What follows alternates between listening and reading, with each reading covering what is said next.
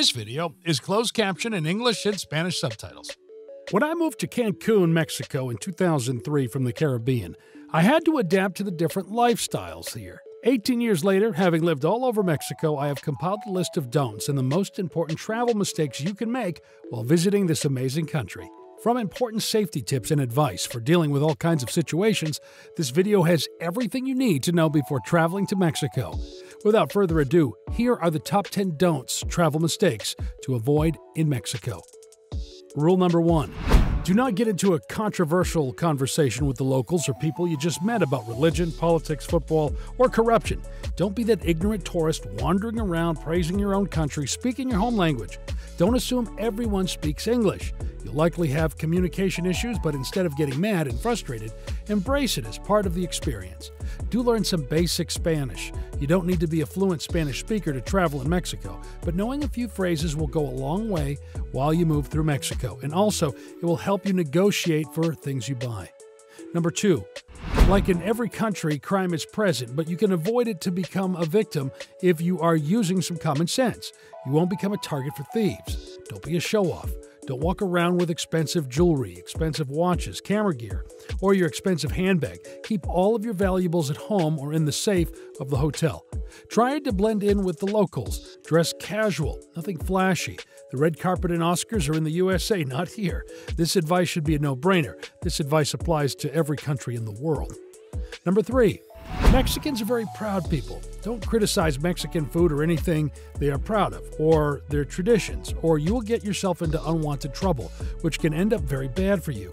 Each of the country's regions uses unique fresh ingredients and unique cooking techniques that define the diversity of their regional dishes.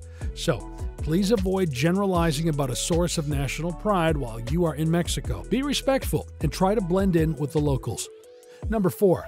Don't walk around by yourself exploring the neighborhood at night, especially if you are a woman. Only go out with friends who speak the language, know the area, and where they're going, and can protect you and respond to any issue arising with locals or authorities. Stay close to the tourist zones where most tourists enjoy the Mexican party lifestyle. Also, don't go to the beaches at night. Most close at 6 p.m. anyway, and it can become dangerous. Number 5. Public transport and taxis. Let's start with the taxis. Stay away from the ones that are not properly licensed. Many pirate taxis in Mexico. That means no insurance, drivers unqualified, and maybe it will be your last ride. I avoid taxis altogether, but if you have to use them, get one from a taxi central where you can call up and order a cab, or from outside of the hotels. They are called taxis de sitio. They're more expensive but are secure and licensed and safer to use. Now, about public transportation. My advice, stay away. Pay a few pesos more and get a cab. An Uber, Didi, or any other private transportation platform. Many are present in Mexico. Always negotiate your fare before getting into the cab, and never get into a cab where a passenger is already inside sitting and the driver wants you to get in. Number 6. If you have a car or rent, don't drive without Mexican auto insurance. Mexico's driving laws are based on a guilty until proven innocent mentality. If you can't pay for damages you caused to others as a result of an accident to their vehicles on the spot right there, you will most likely go to jail until you can pay the bill. U.S. auto insurance is not accepted in Mexico, so be sure you are covered just in case.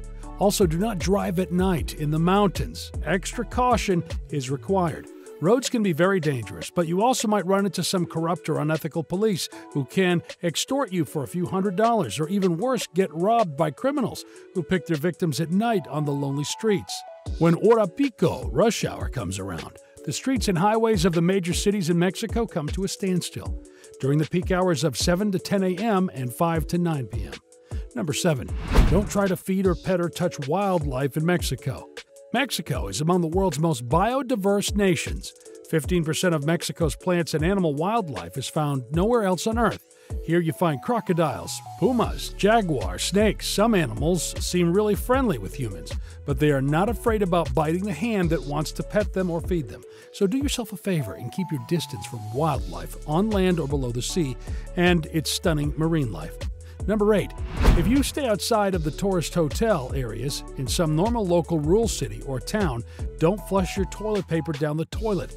It's weird, I know, but trust me, you don't want to be the tourist or gringo who messes up the whole building's plumbing and nobody has water anymore use the towel bin instead, or you're going to have some issues explaining in Spanish to the locals how you are going to bring the water back. Or have an emergency plumber on your phone ready to rescue you from the furious crowd demanding water. Number 9. Montezuma's Revenge, diarrhea sickness.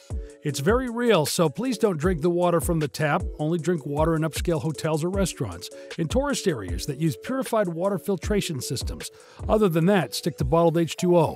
Bottled water is cheap and everywhere. Make sure the bottle you buy is sealed and not just refilled from the tap.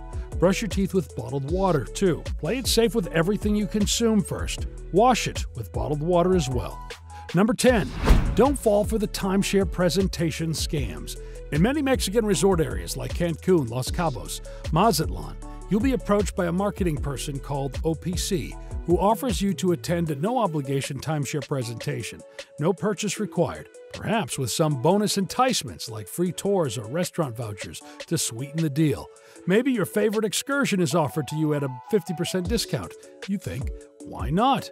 What's 90 minutes of my time to get some easy freebies? Well, do you really want to spend your precious vacation time in a sales room with high-pressure closers who try to sell you something overpriced instead of the beach? Some of these deals are scams, full of lies, misrepresentations, and deceitful sales pitches that sound so good to be true, especially the investment pitch. It goes like this. They offer you to rent out some timeshare monthly and will pay off by itself in less than a year if you sign up today. Don't fall for it, or you can kiss your money goodbye. We hope you enjoyed this video. Which travel mistake have you done before in any other country from the list above? Let us know in the comment section below the video. And if you like the video, be sure to subscribe and turn on the bell notifications so you will be the first to know when we publish a new video. Thanks for watching.